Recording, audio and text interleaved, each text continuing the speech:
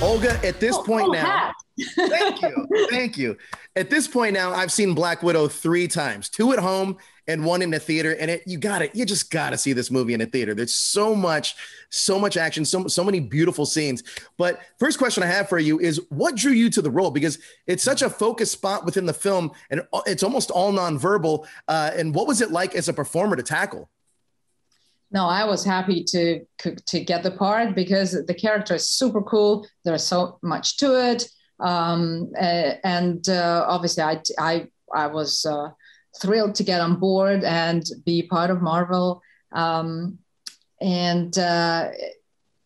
it's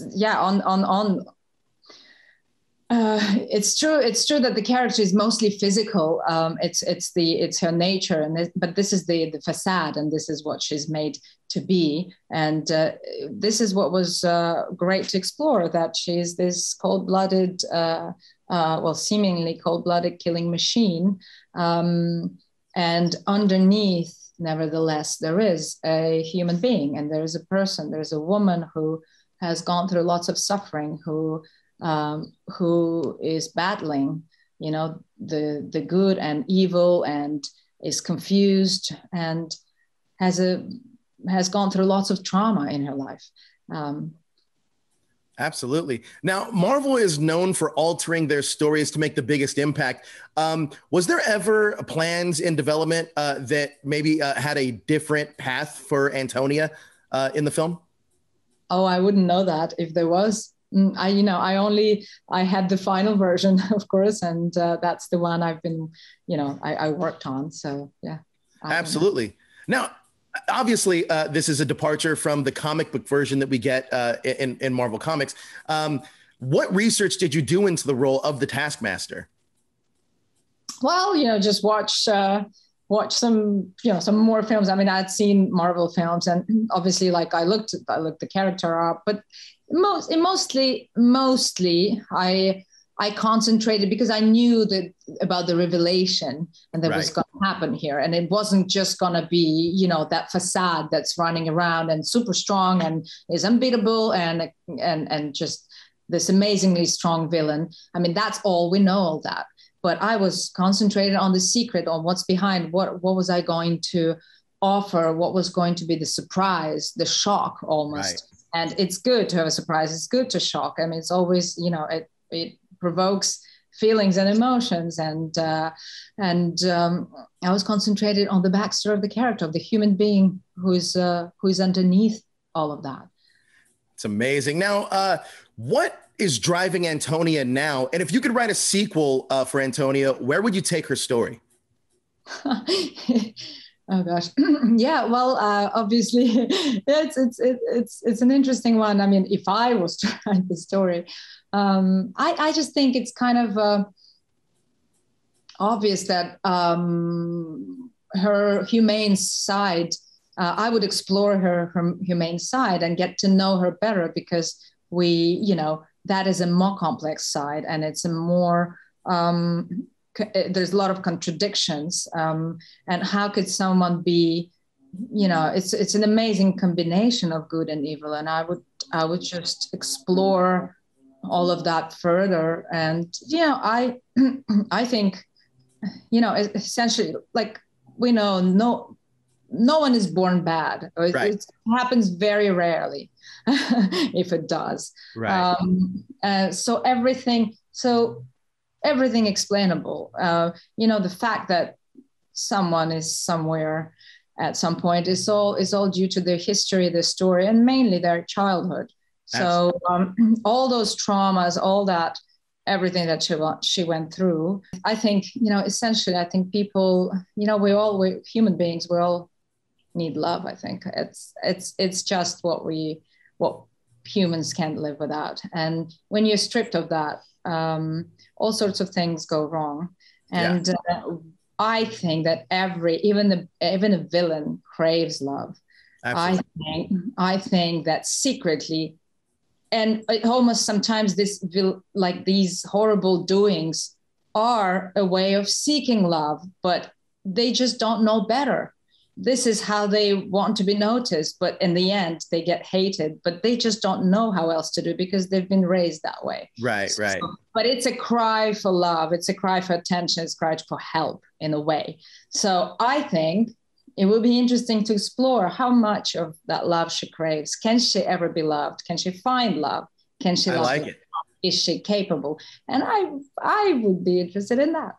All right, now, but I'm a romantic. So. It works. Now, Taskmaster is known for her ability to mimic styles, fighting styles. Which Avenger style do you think is the most effective, both in the film and in the future?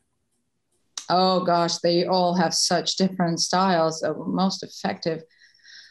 I'm not sure. They're all pretty good, and but obviously because Taskmaster will mirror their movements. Right.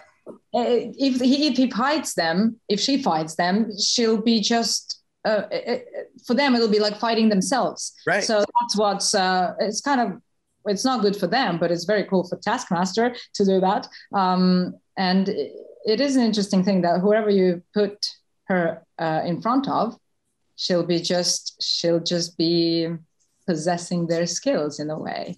And it would be cool to go through other fights with other people. And that could be something very interesting.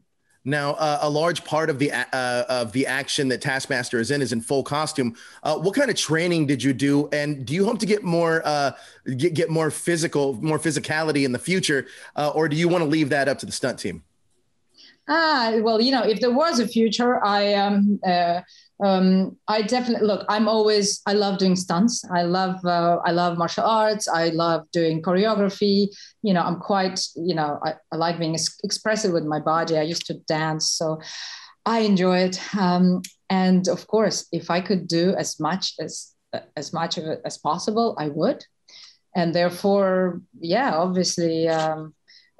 Well, knowing the skills of Taskmaster, it's not just some, a couple of easy steps. It's pretty complicated. Right. So that would involve some heavy training. But you know what? If I had to do it, I'd be up to it because I just love it. It's so cool. I'd totally train and yeah. And of course, in the film, obviously in every action film you have to have stunt doubles because there are certain things that just won't even be allowed to be done by actor for security reasons. But yeah, if I could do most of it or as much as I could, I would. Absolutely. Now, has there been talks of continuing Antonia's story at all? You have to ask Marvel.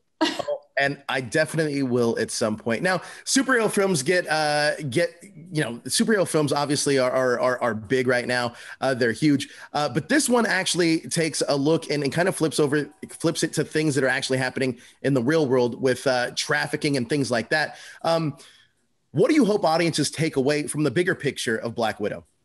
Yeah, actually, it's a good question that you ask because there are lots of messages and there is a lot of lots of things to take back. And I found like I myself, I watched it as an audience and